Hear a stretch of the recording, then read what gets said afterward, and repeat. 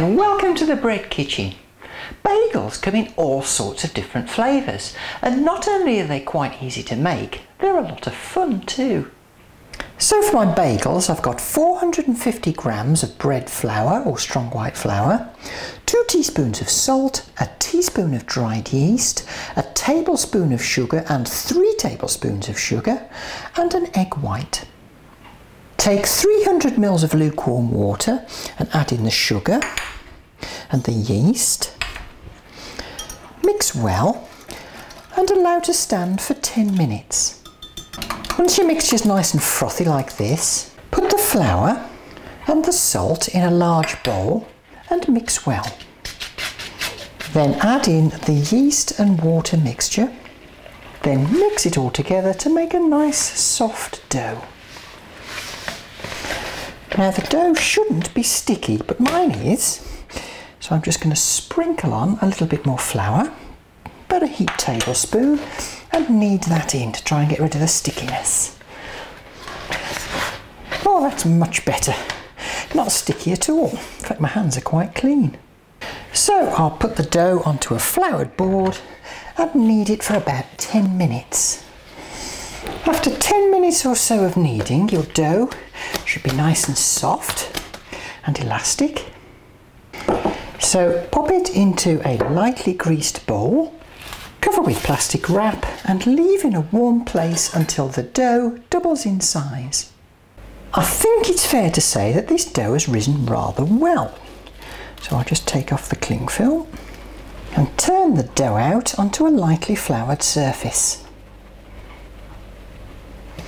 Just knock it back a bit. Now I'll divide the dough into 8 pieces. If you want really big bagels, you can divide it into 6 instead. Now I'll take each piece of dough, just make it into a ball. So I've now got 8 balls of dough. I'll take a ball, press it out slightly, stick my thumb in the middle, make a hole all the way through. And the fun bit is, twirl it around your finger. This helps to make the hole bigger. Alrighty. So there's my 8 bagels. I'm just going to cover them with a tea towel and leave them to rise for about another 20 minutes. Now while I'm waiting for my bagels to rise, I've got the egg white. And I'm going to beat with 3 tablespoons of water. After about 20 or 25 minutes, they should have puffed up a little bit more. Now let's have some fun. Take a nice big pan of simmering water and add in the 3 tablespoons of sugar. Stir to dissolve.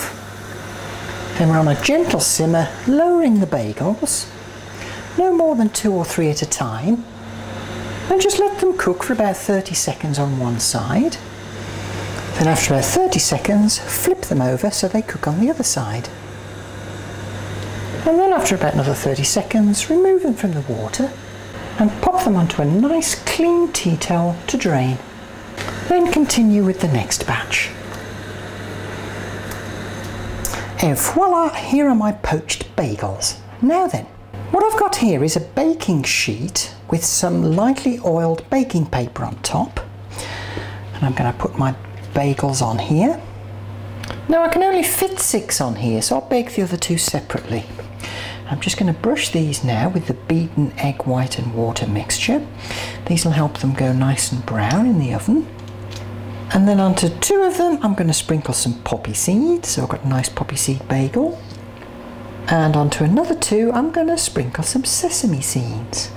This is where the egg white helps the seeds to stick to the bagel. Now I'll bake these in the oven at 180 degrees C for about 20 to 25 minutes. Once they're this lovely golden colour, they're cooked. So just pop them on a tray to cool. Delicious homemade bagels. Really, you can't beat them. Bagels are always best eaten on the day that they're baked, but if you can't eat 8 bagels in a day, then they keep for a couple of days in a sealed container, and they also freeze very well too.